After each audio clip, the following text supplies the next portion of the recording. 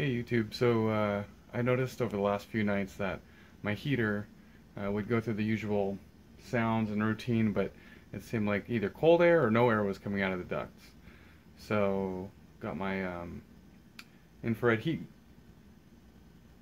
thermometer, I guess. There's just no hot air coming out of the ducts. So I went to my RPJ2, it's labeled Comfortmaster from SnyderGeneral. I couldn't find any LEDs flashing, anything like that. This didn't really help me too much. It was only after some Googling and kind of piecing together message boards and that sort of thing did I realize it was probably, with the symptoms I had, the igniter. It's an electric igniter. There's no pilot with this system. So I started by unscrewing the top so I could remove this panel. So I turned it off for now because the fan's really loud. If you've already messed around with your system, you probably know that by now. There was the faint whiff of gas and the nothing while the fan went the whole time. So again, no heat source, no pilot. There's no visible pilot since it's electric, and you can't really tell anything because it is very dark inside the system.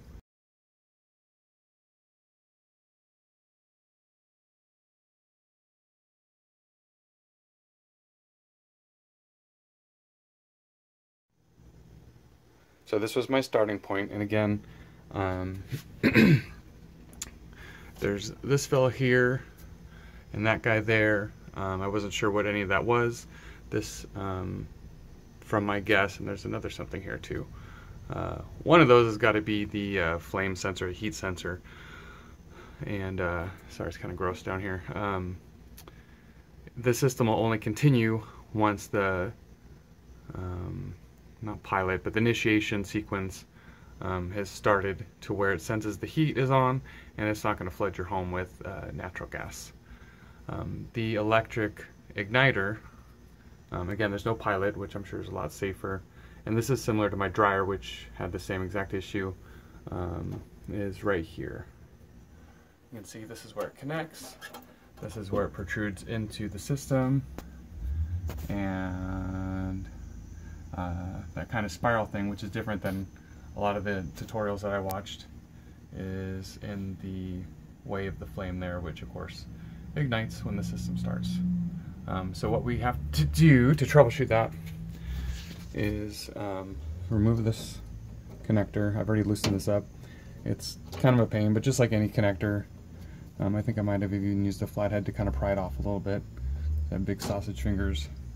The only thing retaining it, sorry for the wiggliness, is this flathead screw right here. It's a little loose because I already loosened it, already investigated it, and was happy that this was a simple fix needed for this system. So you unscrew it. There is a notch. Be careful the screw doesn't fall into the system. We don't want that either. To prevent that, just pull it away so that it still hangs on a couple threads.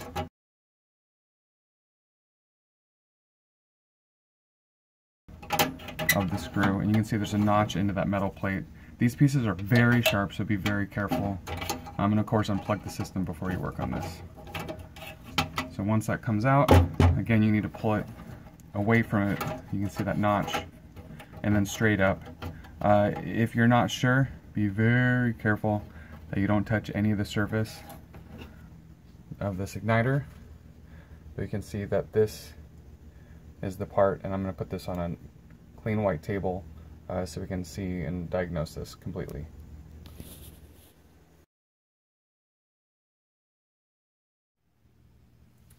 So here's the part outside of the heater. Sorry for the weird lighting. Do not touch this area. Here's the connector you can see up close. Pretty simple there. Now a visual inspection by itself will show that little burnout spot right there. So right away we know that it's bad. I did see on another message board, and it did warn that you may not experience these symptoms every time. So you can get your cool. I have this really expensive free voltometer here. You set it to that setting right there for the ohms. This is just a resistor, just like any light bulb or any electric igniter. Put these contacts in here. You see there's one hole resistant because there's nothing completing the circuit.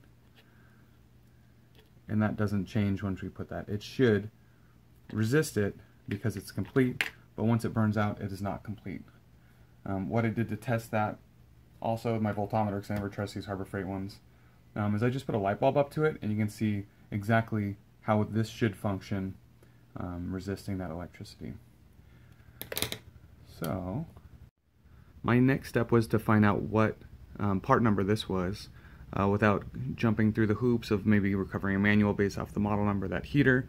I found out that these may only last 4 to 7 years. So for my 91 manufactured heater, it's probably not the original one. You can see there is a stamped part number on that metal sleeve. What I did then is I was able to make out CARBO 0206DC. I was able to find an Amazon page for exactly that listing, and what I found here was this part number, which I cross-referenced with the Google. Where'd it go? IG101. So IG101 is the original part number, which reference with this maybe proprietary or replacement ERIG101, which was shown on that original one. So if you Google the part number you're actually looking for, you'll find this aftermarket deal, which is a little more expensive. I saw the range from kind of $15 to $75 if you needed it in store right away. Through my rabbit hole of searching, I found, I'll show you the exact one that I ended up buying. This one for $18.30. It's this part right here. It comes with kind of a somewhat universal clip selection, and you can see that that's exactly what ours looks like. So I ordered it. I'll go ahead and install it exactly the way we uninstalled the other one, being very careful that we don't touch the heating element there. We'll re-screw it in, we'll test it, and we'll be rocking and rolling with nice warm air again. Good? Alright, so I got my part in the mail today from Amazon. In there came our part. Remember not to touch the black part, and a bunch of different fittings. So we need to see which one came off our old one, which we have right here. We'll also need the screw for the new part because it didn't come with a screw. So we can see the fitting here is the same as hopefully one of the ones in my hand. It's not very hard to do. We have the same one. There we go. I don't know if you can see that. Can you see that at all? Is it focused? Alright. So the next step is just crimping this new one with the bare fittings ready to go to the new piece here. And we just do that by sliding them in like that. And it's just a resistor, so it doesn't matter if it's positive, negative. We shove it in there, put it in, screw it in, and we'll show you the video of that next. Don't touch that. Alright. Something to note, the screw location, there's 2 holes even on this somewhat universal part. I took it out of the top hole. I'm going to put it back into the top hole of the new part.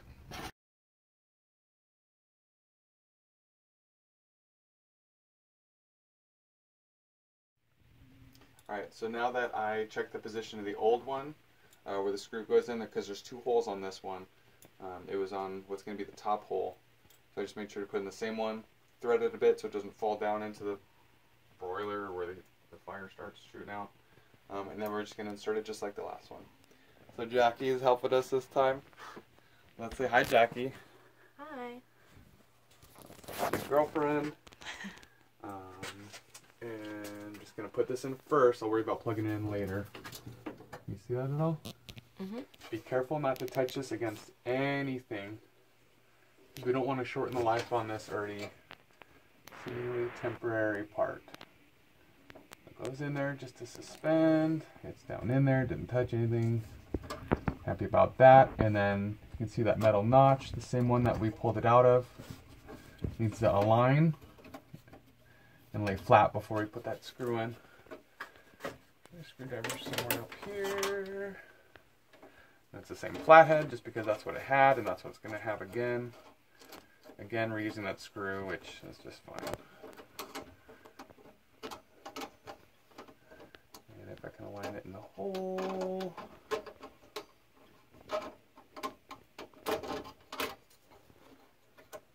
No pressure.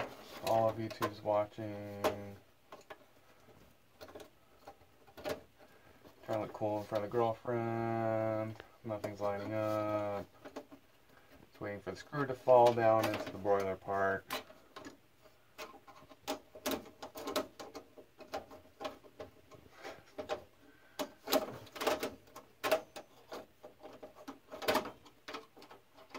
Seriously. That's ridiculous. I'm definitely cutting part of this out. Alright, hold on. Just stop it. That's in there. Good. Down below if you want to show. You can get that. You can see it's down below there, right in the way of where the gas is going to spew out. So it's going to pass through that element. I don't know if it just gets really hot or what, but ignite it and we'll be playing with fire, I guess.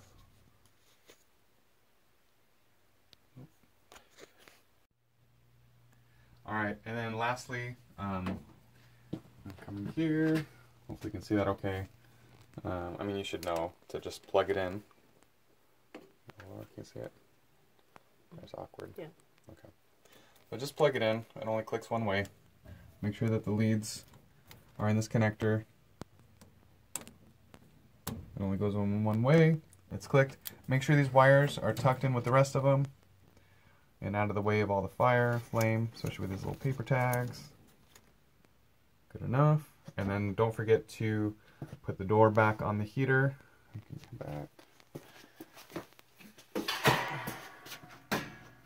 This fella right here.